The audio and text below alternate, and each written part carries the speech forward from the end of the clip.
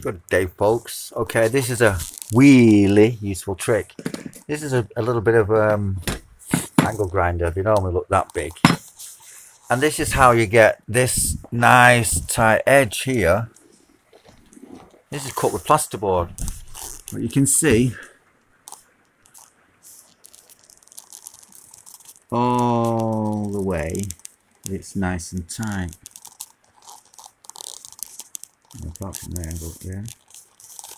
So the way of doing it is, and the smaller the wheel, the more accurate you become. Obviously you need to measure and get like a rough size of the wall that you're doing. Big wheel, use a big wheel first, and then you'll be able to scribe.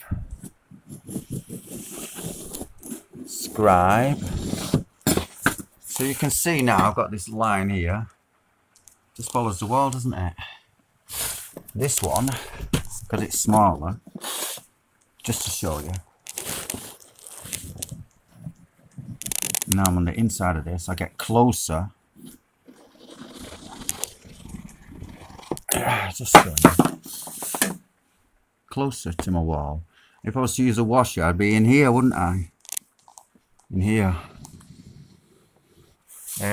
So that's how you get real nice and tight and close into the edge of an odd shape, let's put it that way.